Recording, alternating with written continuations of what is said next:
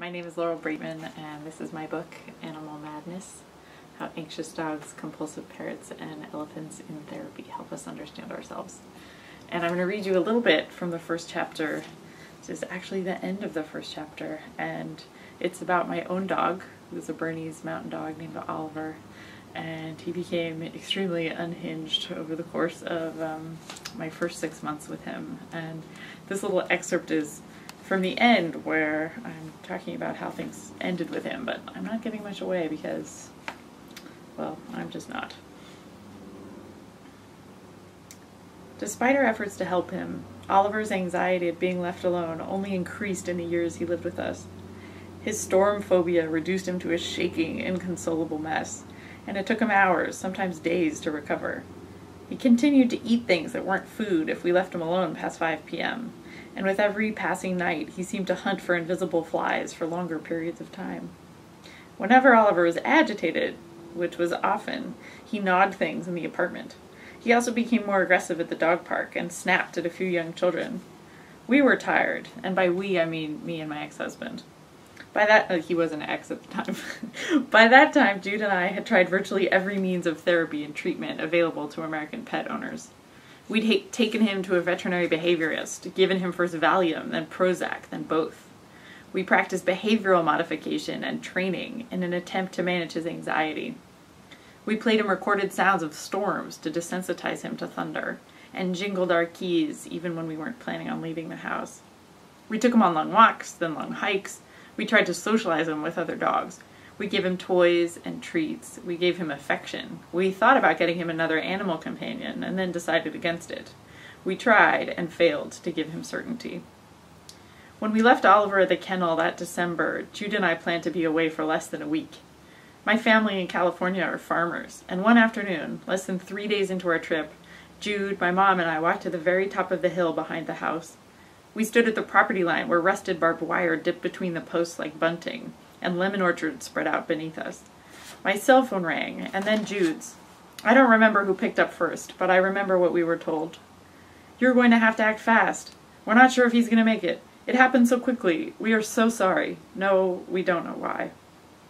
Oliver had worked himself into a panic after his afternoon walk, and began to anxiously chew on a piece of wood on the door in his dog run. By the time someone noticed what he was doing, it was too late.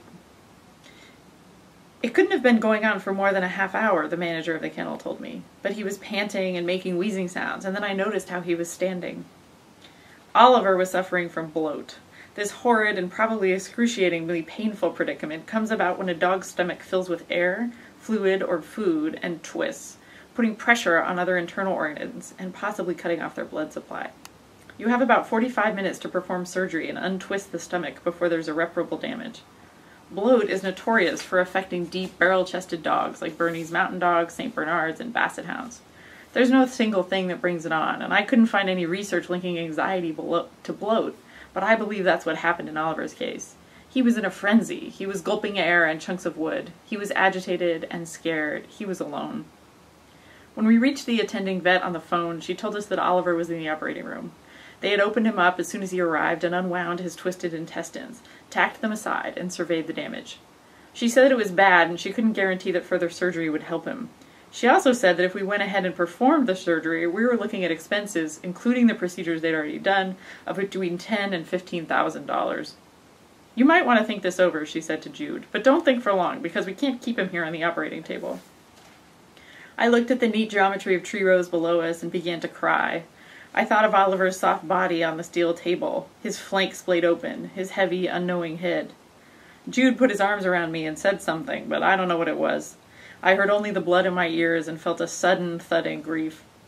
We called the veterinarian back and told her to put Oliver down. She assured us that he wouldn't feel any pain, that he was already unconscious. I made her promise that she would cradle his head and stroke him while he died, that she would call him Beast and tell him that we loved him. And then I asked lamely, "Do you think we're bad people?" I was remembering the story of a friend's friend in veterinary school who treated a Labrador for extensive injuries after he was hit by a car. The family who brought the dog in loved him but couldn't afford the recommended surgeries and decided to put him down. The vets didn't know that the dog would survive if the costly treatment was done. She let the family say goodbye to him, and then, after they'd left the clinic, she treated the dog and adopted him herself. I found this story chilling. It was good, after all, that the dog had survived, but shouldn't she have offered to do the work for free and send the dog home with his family? As we waited for the vet to call us back and tell us when it was over, I had visions of Oliver bounding out of the hospital with other, richer people, or with a soft-spoken lady veterinarian. I thought of him turning around, scanning the sidewalk for us, and then getting into someone else's car.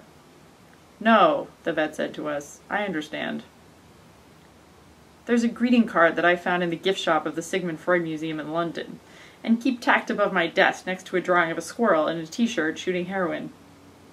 The card is black with bright yellow type, and reads, "Blessed are the cracked, for they let in the light."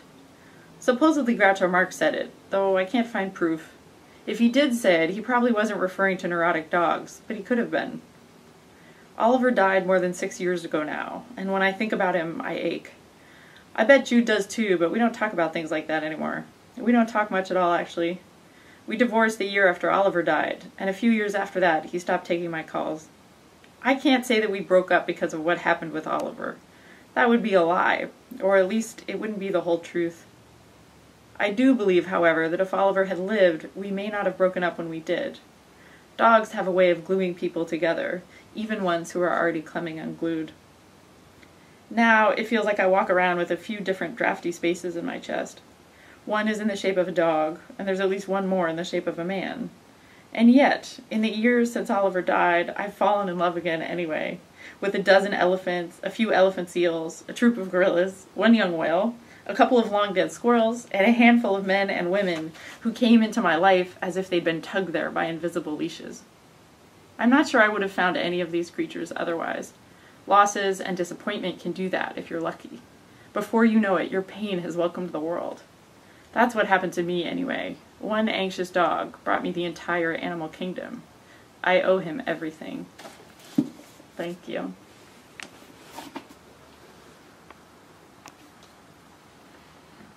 It's going to be hard to get B-roll of the boat.